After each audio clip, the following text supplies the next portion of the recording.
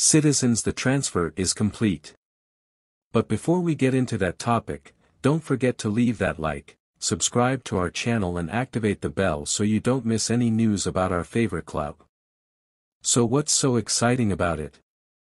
Mickey van Sas, a player who emerged from Manchester City's academy, is following in the footsteps of his teammate Carlos Borges.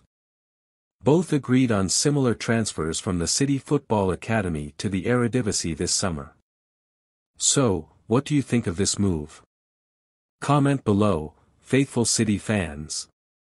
It's always hard to see young talent leaving our academy, but at the same time, it's proof that we're shaping top-level players.